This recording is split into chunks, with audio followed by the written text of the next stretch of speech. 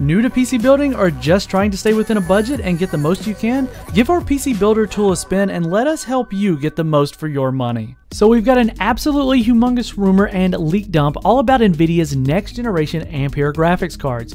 Whispers have surfaced around the tech sphere that NVIDIA has been in touch with some of its partners regarding Ampere to communicate some big picture information about the focus and competitiveness of its next generation family of RTX 30 series graphics cards ahead of the new lineups we're expected to release in the first half of 2020.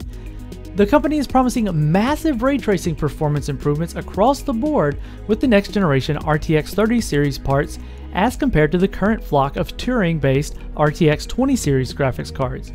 Ampere's ray tracing cores will be faster, more efficient, and Ampere GPUs will have more of them compared to Turing.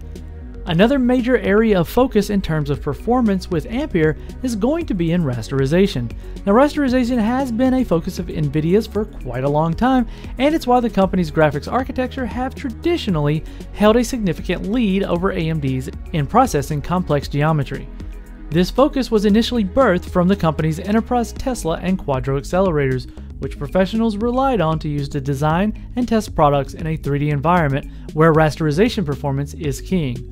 With the new consoles coming on board with ray tracing, it's clear to see that this will be a point of focus in the future. For more on this and other news, follow the link in the description and make sure you're subscribed and hit the notification bell so that we don't miss you in the next one.